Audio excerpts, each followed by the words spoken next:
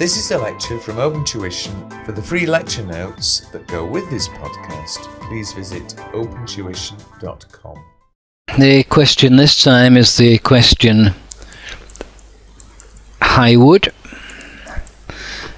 Highwood is from June 2011. It's question 2 in the exam, and it's the F7 exam again. I don't have a Kaplan nor a BPP question reference for this. I've downloaded the question from the ACCA website, and we'll see if we can get it done in 45 minutes. It's 13:53 at the moment. I'm just not going to do that. What I'm going to do is just show you a little bit of something. It's called exam technique, really, and it's not time allocation. You remember time allocation. Time allocation is if it's a 17-mark question, I multiply by 2, that gives me 34. If I take off 10%, that gives me 30.6, and that's the number of minutes. And that's a quick and easy way. You can do it without your calculator. Anyone surely can multiply by 2 and can take off 10%. So this is the time allocation. It's very sensible. It works on the principle of 100 marks. Times 2 is 200. Take off 10% is 180, and that's minutes. And 180 minutes, as you know, is 3 hours, and that's the time of your exam. So I wasn't going to mention time allocation. I wasn't going to do that again, because those of you that know me are sick of me saying it in lectures, and those of you that don't know me were probably sick of hearing me say it in lectures. No, what I was going to do is show you the importance of attempting every part of the questions that you select to do. And at F level you've no choice, but at P level you do have a choice. So bear this in mind. Of every question that you elect to do at P level, and of every question anyway at F level, it is important that you make an effort. Any effort, anything at all is better than nothing at all. And I'm just going to show you there. This is my, just imagine this is my answer booklet in the exam, and I've got question 2 in front of me, and I write the question number in the top left hand margin of the booklet to indicate to the marker which question it is. And if that's all I've done, there's the booklet, there's the left-hand margin, there's the right-hand margin. I mustn't write in the margin areas. But if there's nothing else, that's it. How many marks can a marker give me? And I'm not giving the marker any opportunity to give me credit for even the bits that I don't know, but I guessed or worked out, or just anything. But if I don't put anything on my answer paper, the marker cannot give me any credit. And anything at all within that page, anything at all, any deviant thought, anything which came into your head and then you're sitting there thinking, no, that can't be right, that can't, it doesn't matter. It's better than nothing. So just because, even if you know it's wrong, it's still better than nothing, because there's the possibility that the marker may say to himself, well, yes, and I understand that English is not the student's first language, it's not their native language, and I think I can possibly work out what the student is trying to say, and it's not an English exam. I'm not going to penalise the student for the wrong, or the use of the wrong word, or spelling, or grammar. I'm not going to penalise them for that. So, anything. Just put anything. But don't leave your page blank. Now the other thing is that if it's a 30-mark question and you know nothing, this is 54 minutes, and you know nothing, then we're really struggling. You don't deserve to pass anyway, because if it's a 30-marker, it's a major part of the syllabus, and if you can't think of anything at all to say, then you really don't deserve to pass. But it's not likely to be, is it? Hopefully it's only going to be maybe part C, for instance. It's maybe only going to be 5 marks. 5 marks is 9 minutes. that you should be spending on this question.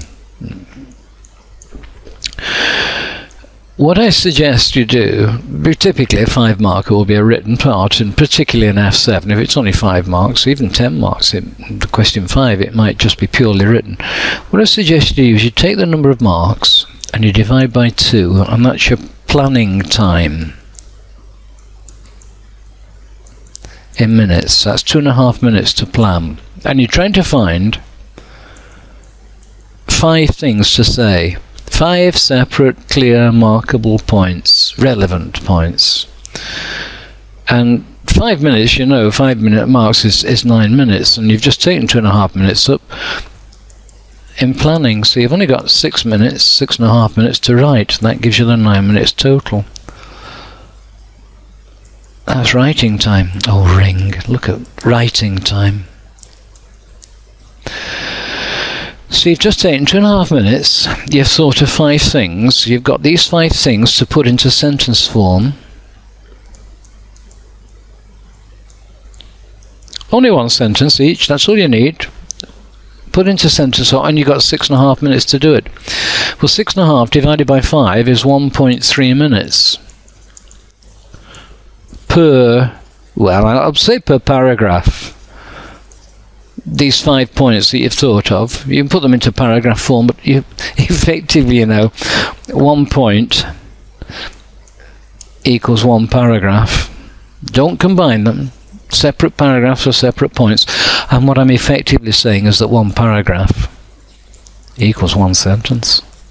And 1 sentence, therefore, is not more than, say, 2 lines length.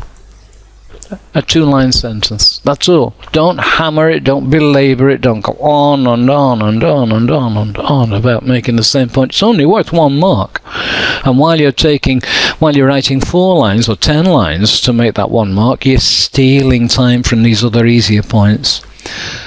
So that's what I would suggest. You've got to write something. That's a little bit of exam technique, which has no relationship at all to Highwood, but it's something that you could be thinking about, because you're doing F7 now, you're approaching the time when you're going to be looking at the P-level papers. And the P-level papers, you're going to have choices, and you're going to have lots and lots and lots of writing in P-levels. So it's worth thinking about. Anyway, I want to look at Highwood. I've got the printed out papers in front of me, and the time is actually 40. I'll put 14:02, and we'll start when it is 14:02. Oh, I've got another 40-odd seconds. Oh, while we're waiting, can you tell me what the time allocation is for 23 marks? 23 marks, what's the time allocation?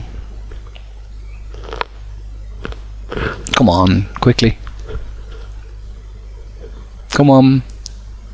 23 marks is 23 times 2 is 46. Take away 4.6, it's 41.4 minutes.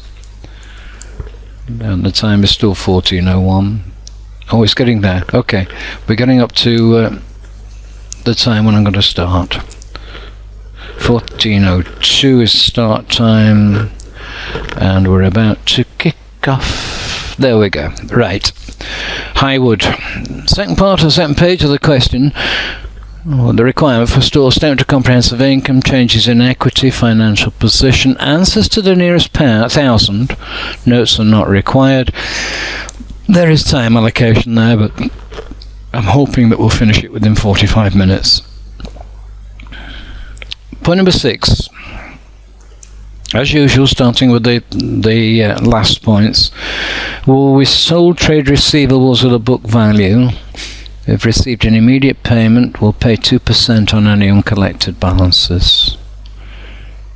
Any of the factored receivables outstanding after 6 months will be refunded to Easy Finance. The risks and rewards of ownership have not been transferred. This is an off-balance sheet substance over form. It's not off-balance, substance over form situation. Although we've sold other receivables, we've not actually made the sale. We've derecognized the receivables, that is, we've credited the receivables, and we've charged 1.3 to admin. If we'd not factored them, we would have had an allowance of 600,000. Okay, well, in this situation, I find it easiest to see what they have done. And what they've done is this: they've debited cash. What is it? 8.7. And we've credited receivables with 10. We've derecognized the receivables, and we've put the missing 1.3 into admin, and of course all this is wrong. Okay, because the risks and rewards of ownership have not been transferred. Substance over form, it's a classic example, one of the classic examples where we say it's a sale and in fact it's not a sale. We've not got rid of these receivables, they are still ours.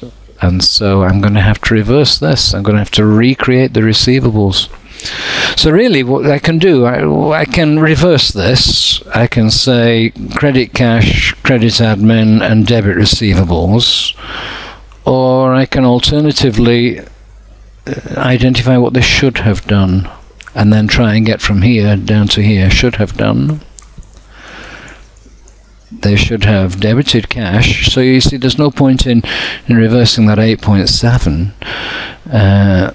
We should have not touched receivables. We should have credited a loan account with 8.7. That's what we should have done. And this was done on the last day, isn't it? This was done on the 31st of March. So there's no accrual to make of 2% per month on any uncollected balances. We're not given that information anyway. Any of the factored receivables still outstanding after 6 months will come back to us. So that's it. That's all we should have done. So that cash entry is correct. What I need to do is reverse these two. So to get from here to here, I need to debit receivables 10, credit admin 1.3, and credit the loan account with 8.7. And that's what I'm going to do now in my question paper. Receivables is there, 47.1 plus 10,000. Credit the admin, second figure up from the bottom, minus 1.3, and create. I'm going to write in underneath loan interest, loan 8.7 as a liability. Okay, now then, we're not quite finished with point number 1, because if we hadn't done this we would have raised an allowance of 600. So I need to debit income statement with bad debt movement, bad and doubtful debts, and credit, that's 600,000, and credit, he says what's the nearest thousand? Oh, 600, yeah, okay, 600,000, and credit receivables. Think about working to the nearest million. Okay, again, I'm going to put this into my answer before I forget. Receivables minus 600, and the retained earnings, I'm going to put in retained earnings minus 600. Does it go retained earnings or admin? Could go to admin, I suppose. I'm going to keep it separate. I can show the marker that I know what it is.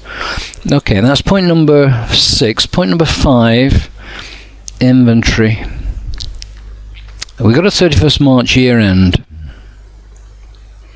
and we had some inventory, and this was not counted until the 4th of April, and its value was 36 million.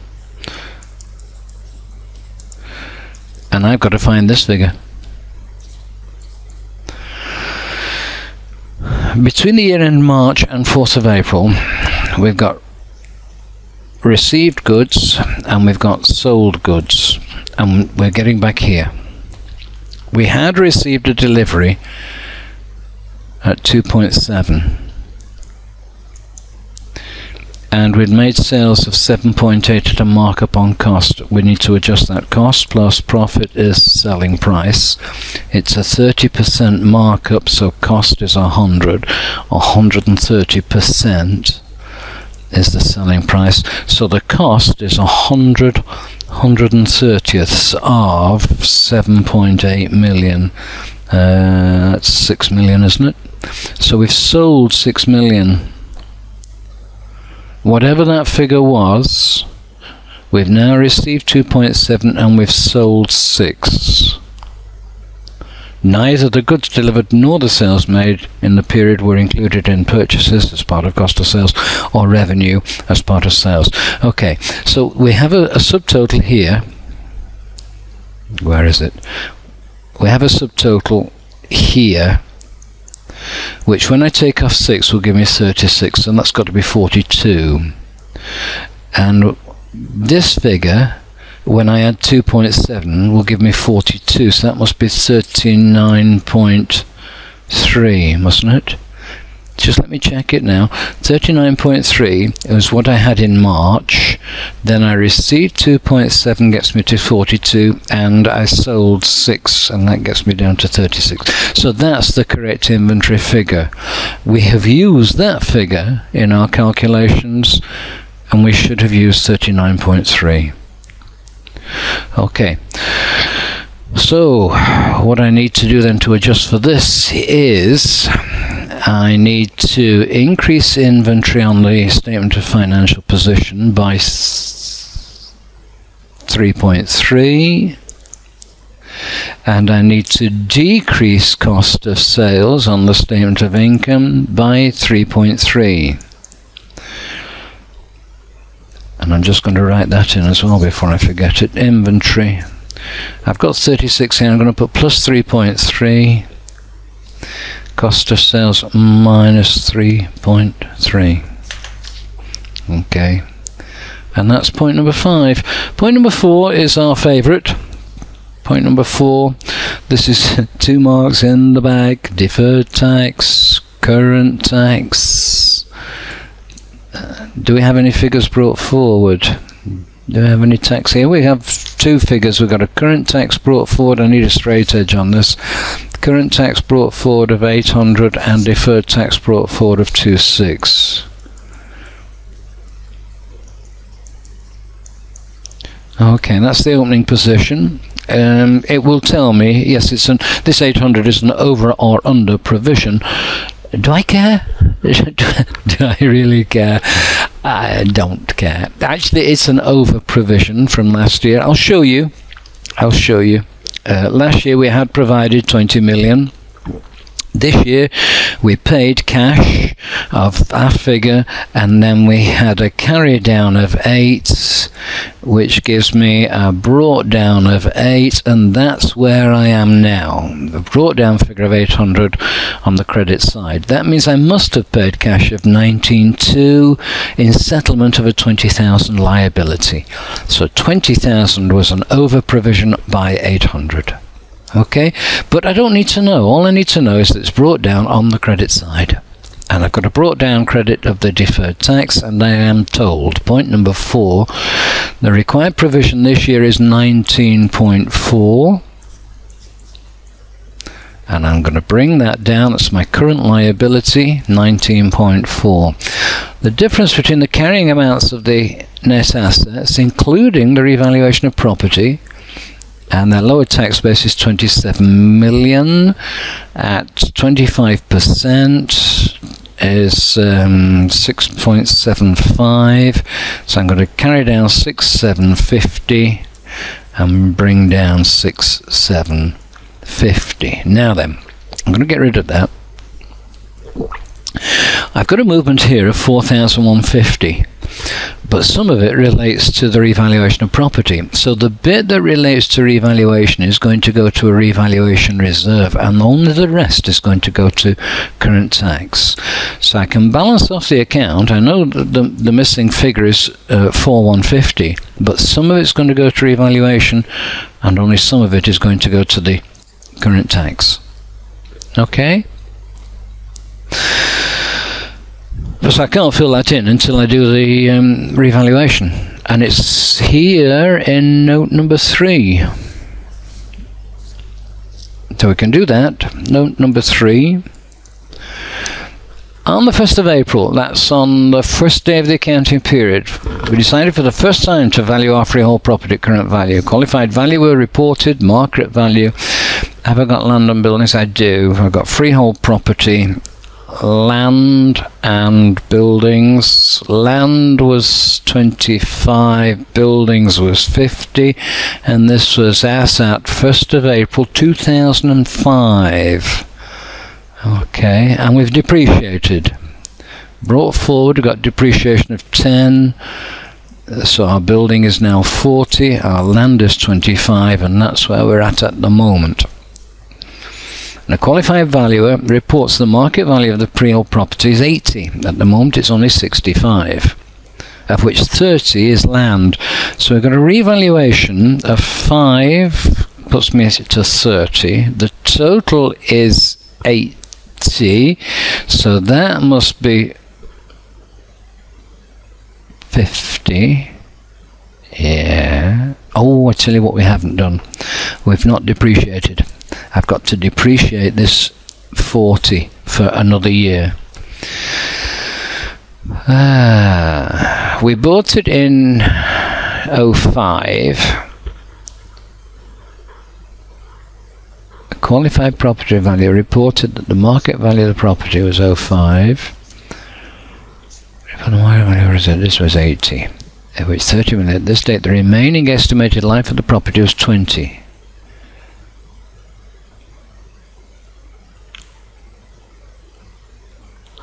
And I've got 10,000 depreciation on the building. I bought it April 5, so that's April 6, 7, 8, 9, 10. It's 5 years, so it's 2,000 a year. So I need to depreciate by 2,000 for this year. That brings it down to 38. And now am I doing this right? No, I'm not. I don't need to depreciate it. It's stupid. It's simply a revaluation of 10 up to 50. So I've got a revaluation, credit revaluation reserve of 15, and I've got a debit of 15 into the land and buildings. Now I've got to depreciate. This date, the remaining estimated life was 20 years. So I now need to depreciate that by 50 divided by 20 is 2.5. That gives me 47.5 and 30 for the land. That's 77.5 for land and buildings. And I'm going to put that into my figures now. Revaluation reserve. Do I have one? No, we don't. So I need to create a revaluation reserve of 15,000 and put 15,000 on. Take 10,000 off the depreciation and add 5,000 onto the property. That gives me 80,000, and then put 2,500 into depreciation, so 77,500. Okay. Now then, just think back, will you, to this deferred tax problem, because I've got deferred tax on this revaluation. I've got 15,000 revaluation. Tax rate is 25%. 25% of 15,000 is 3,750. So 3,750 of this movement. 3,750 of this movement needs to go to the revaluation reserve. That gives me 6,350. So only 400 is going to go to the current tax account. And now I can balance that. That's 19,008, 19,008. And that gives me 19,000 to go to the income statement, and I'm going to put that into my question paper now. Income tax, current tax, 19,000 as a debit, as an expense, and 19,004 as the liability. So 19,004. Deferred tax, let's cross out 26, and that gives me the 6750. I think I've dealt with the freehold property. Now I've got a plant, PPE, and again you'll notice that the building, land and buildings, depreciated straight line. Plant is being depreciated, reducing balance. He always, I'm going to write it down because you may not believe me, he always does this. There's going to be two different depreciation rates. One will be straight line and one will probably be reducing balance, but it could be some of the digits. Most unusual, it could be machine hour method, Or it could simply be arbitrary on the basis of usage and the director's number of units produced, for instance. But machine hour is the straight line will be used. Reducing balance probably will be used, and these are the fringe areas which are very rarely seen in practice and rarely seen in the exam, but they do occasionally come in. So just beware that you apply the correct base for the depreciation. Plant is depreciated 20% per annum on the reducing balance. Plant was 74,500 cost, reduced by depreciation of 24,500. He always actually does this as well. He always makes it a very nice and straightforward calculation. That's 50,000 and it's depreciated at 20%. That's 10,000 depreciation. So I'm going to put that in my question, plus 10,000 against the plant depreciation, so 24,500 plus 10. And 10,000 is going to go to cost of sales, so cost of sales is plus 10,000, and 2,500 was the depreciation, wasn't it? Which I've just written onto my question paper. That's that done. Now we're getting into a tricky one. Point number 2. Don't like point number 2. I'm going to do point number 1 instead. Again, that's exam technique. If you don't like the look of something, leave it and do something which is easier. Equity dividend of 5 cents was paid in November 10. They're just looking at point 2 to make sure there was no share issue in point number 2. So 5 cents per share. How many shares? Be careful, it's not 56,000, that's the dollars. They're 50 cents each, so times 2 will give me the number of shares, and then times 5 cents. So 56,000 times 2 times 5 is the same as 56,000 times 10, and 56,000 times 10 is 56. It's just a question now of putting as many zeros behind as makes it look reasonable. $5,600.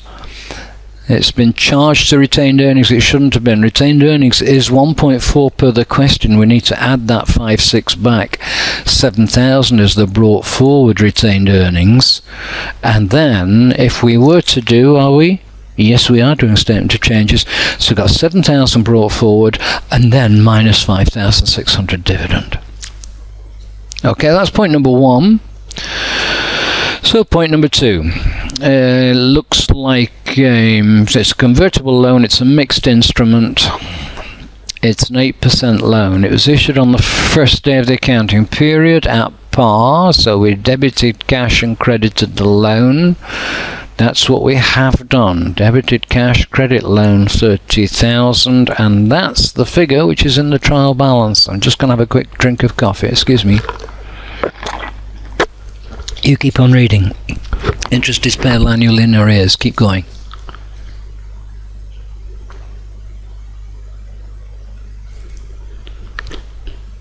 It's redeemable on 31st March 13 or convertible into equity at the option of the loan, 30 shares for every 100.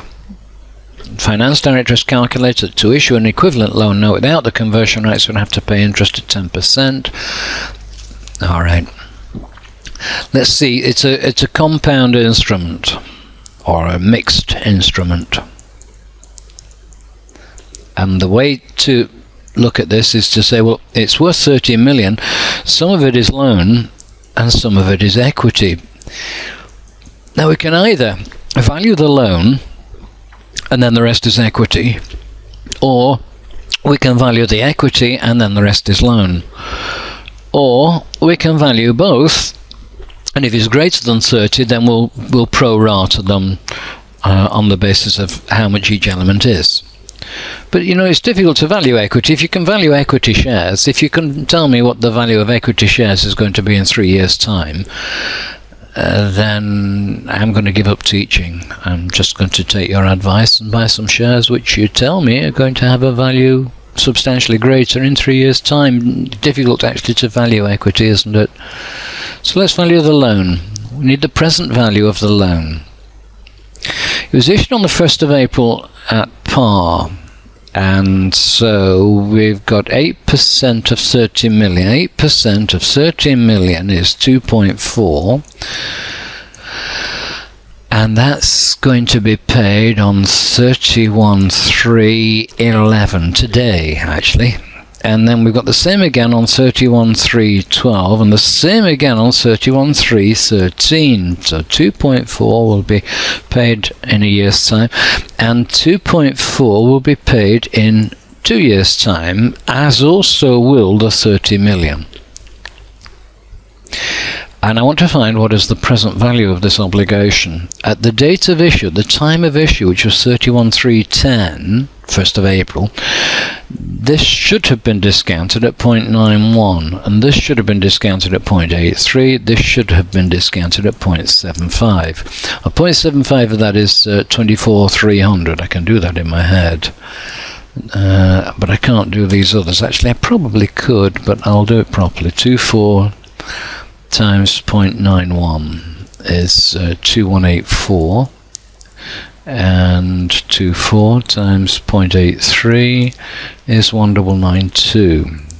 So this is the value, the present value of the loan, the present value of the obligation.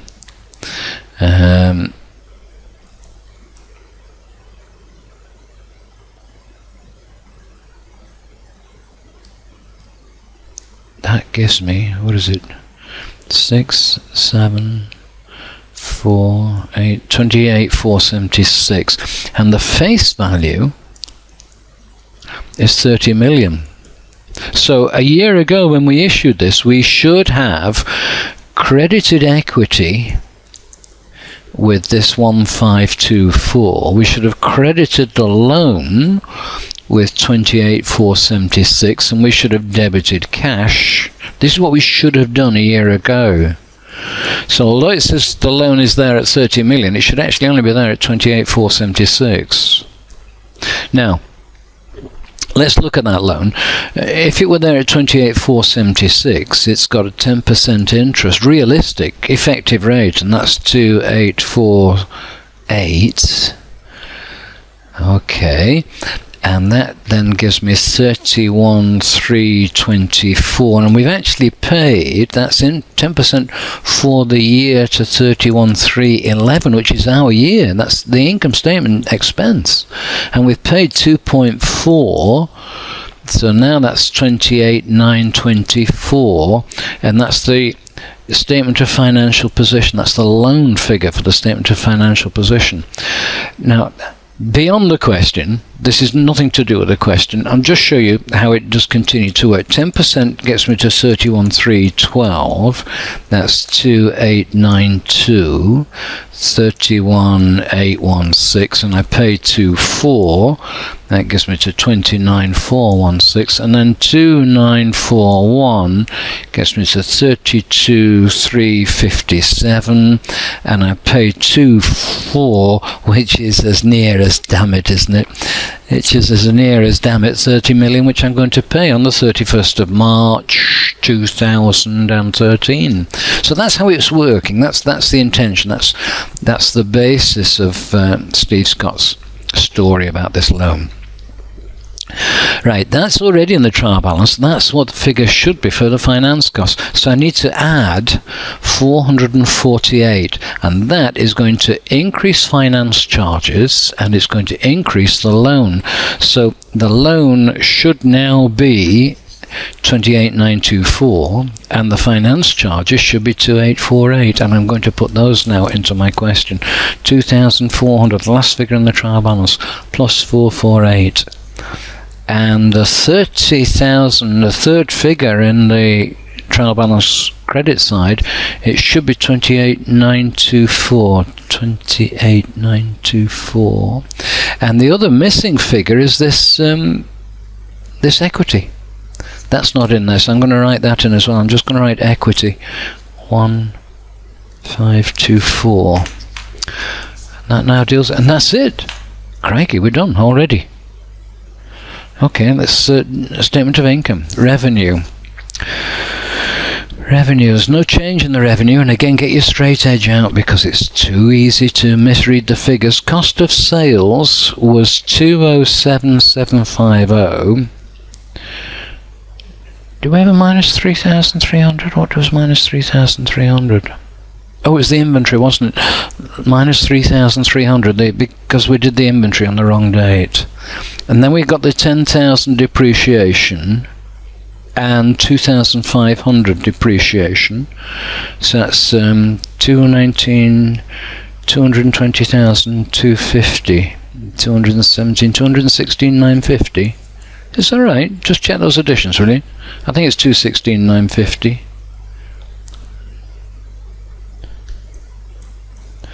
That gives me 122,700. And before I forget, I'm going to take off my provision for doubtful debts, which was what, 600, wasn't it? That's 122,100. Okay. Distribution costs 27,500. Admin expenses, it was 30,007, but I've got 1,300 in there, haven't I? What was the 1,300? Do you remember?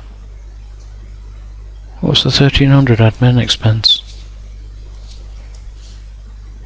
1,300. Oh yes, it was the factoring. The missing figure from the factoring, 29,004. There will be finance charges, I know that, so it's 2,400 plus the additional 448 that we've just worked out. Don't think there's anything else, no other. So 2848. Any sundry bits of income? No sundry bits of income. Okay. 49.58, 59,748, 62,352. Okay, that's PBT. Tax, I know I've written it in here. Where have I written it? Tax. There, 19,000. So 43,352. That's profit after tax. Now, there's been some bits and pieces of movement, hasn't there? There's been a gain on the property, and the gain on the property was revenue reserves of 15,000. But there was deferred tax on the property gain of 3,750, so the net gain is 11,250, 54,602. It's a strange figure. Anyway, we'll have to carry on. Does he want statement of changes? Yes, he does. Statement of changes in equity. We've got shares. What else do we have? Don't have a premium. We've got retained earnings. We have a revaluation reserve. We've got no other equity, haven't we? Oh, nearly forgot. Other equity and a total column. The shares, there was no share issue, so brought forward of 56. Retained earnings was the 1,004, but I've had to add back the 5,600 for the dividend. Revaluation reserve, there wasn't one because we're revaluing for the first year. Other equity, there wasn't one, so 63,000 is the total. Now then, we've got the mixed instrument, and that was what, 15. I'm going to check it. Mixed instrument 1524. And we got the revaluation, which was 15, but there was deferred tax on the revaluation, and that was 3,750.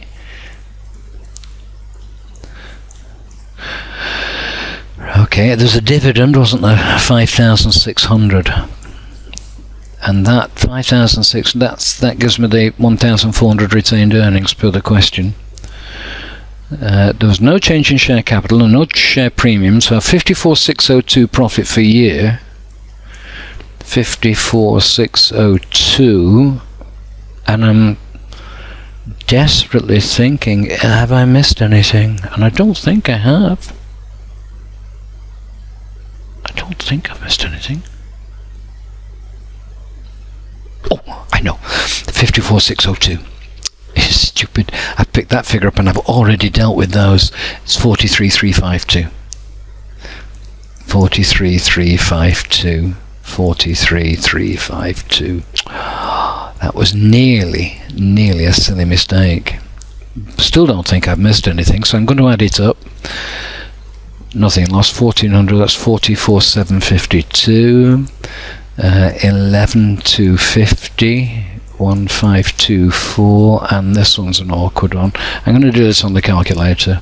Plus 1,524 plus 11,250 minus 56 plus 43,352. Oh, it should be 113,526. 113,526. Just check it, will you? Because I'm not very good on calculators. Statement of financial position. Freehold property. We've worked that out. What did I say? It was 75 plus that is 80,000, wasn't it? Minus 2,005. 77,500. Plants. Did I write the plant figure in?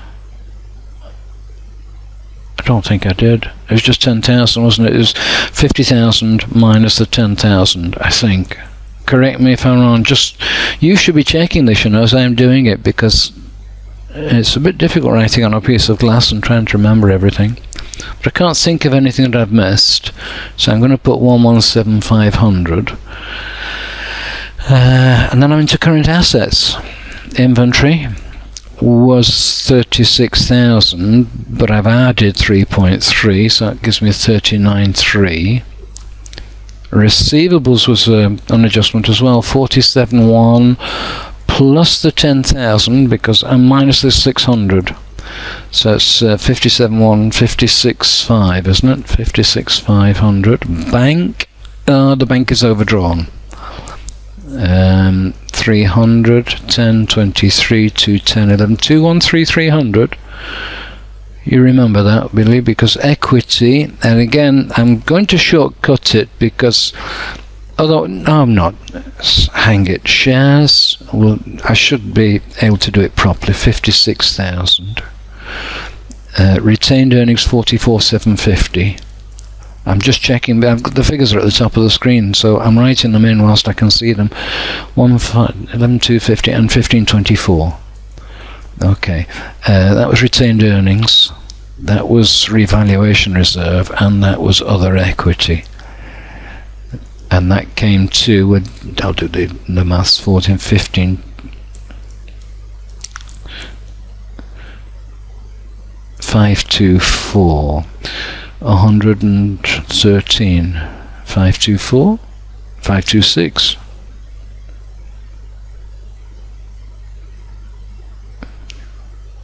That's because that's wrong, isn't it? 514. Yeah. 44,752. That would have been difficult to see that because that was just a stupid mistake. Long-term debt, long-term liabilities, we've got the 8% loan and we got the factored loan, and we got deferred tax. 8% loan is well, I've written it in and the workings are there. It's 28,924, and the factored loan was that 87? Where did I put that? 87. It's down on my question paper. Deferred tax I've also written in a 6,750. So that's my long-term debt. 649, 14, 19, 28 to 10, 21, 27 to 157. And then current liabilities is the bank. 11.5. Payables 24.5. Don't see anything else. Oh, tax. That's actually written in there. Tax, I've written it into the question paper, 19.4. I'm glad I did as well, because otherwise I would have forgotten. 96, this is not looking good. 10.22, 2, 10, 19, 23, 10, 1, 2, 1, 3, 2, 9, 6. And 4 wrong somewhere. That's got to be a stupid mistake. Yeah, look at that. Look at that for an addition. 2 plus nothing plus 4 is 2. That's 6. Incredible. How can you do that? That's a 0, and that's... oh, it's looking like it should be a 9. 10, 24, 28 should be 900. And then that now is 300. 2, 10, 23, 213, 300. 213, 300. And the time is 14:38. Yeah, 36 minutes. It's hard. It is very, very difficult for an F7 student to finish these questions within a time allocation. It is difficult to do. It is available. It is possible to do it. But the only difference between you and me, apart from age and nationality, maybe, the only difference is the fact that I'm a lot more experienced than you. Well, that's part of age, isn't it? And I've practiced it. I've practiced and practiced and practiced. And if you get to the situation where you know what to look out for and how to deal with it when you come across it, then you will find that you can do these questions comfortably within the time limit. I read in Open Tuition, when people come out of the exams, exam feedback, how does Steve Scott expect us to do the exam in 3 hours? Anyone? I could only do question 1 and 2. I didn't get through to doing question 3. How can that be? The answer is because you've not practiced. You've not gone over and over and over these standard workings and the way in which the questions are set out. If you'll do that, and you do it before the exam, and you get some practice in, you will find it comes easy. And particularly, the bare minimum you should be doing is you should be working through those mini exercises. Don't think about going into that exam room without having done those mini exercises.